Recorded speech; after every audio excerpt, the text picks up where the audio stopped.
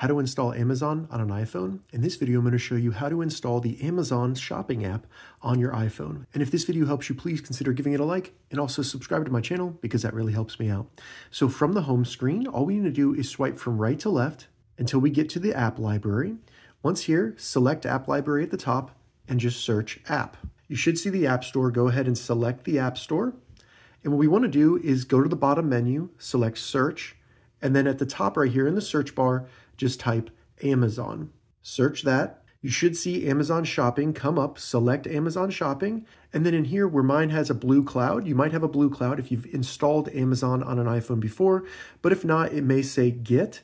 So go ahead and select the blue cloud or Get to go ahead and download and install the Amazon app on your iPhone. Give it like a minute or two to go ahead and install the app. Once you select the cloud or Get, it may ask you for your Apple ID password or use Face ID to verify your identity. So go ahead and enter your password or use Face ID. And then once it's done installing, select Open. Now it'll open up the Amazon app on our iPhone, and to sign into our account or create one, just scroll down a little bit and you'll see Sign In for best experience. You can also select the person icon right here.